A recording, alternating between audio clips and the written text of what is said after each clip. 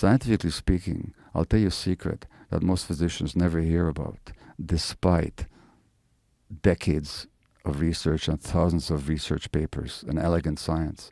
The mind and the body are not separable. What happens in the mind happens in the body, and vice versa. They're one unit. In fact, one great researcher, Candace Pert, called it body-mind. It's a one unit. So our emotional system is part and parcel of the same apparatus as governs our immune system and our nervous system and our hormonal apparatus.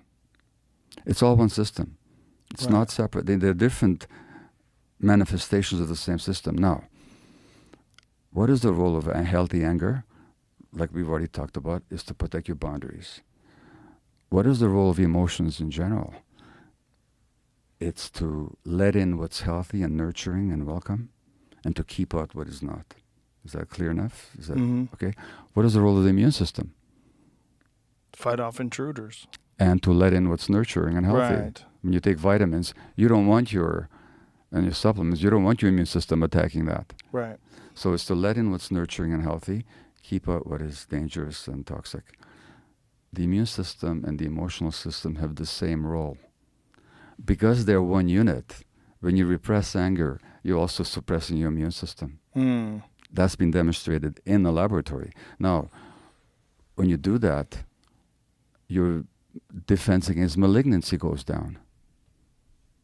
Because your immune system is supposed to recognize the malignant transformation, which happens in our bodies all the time, by the way.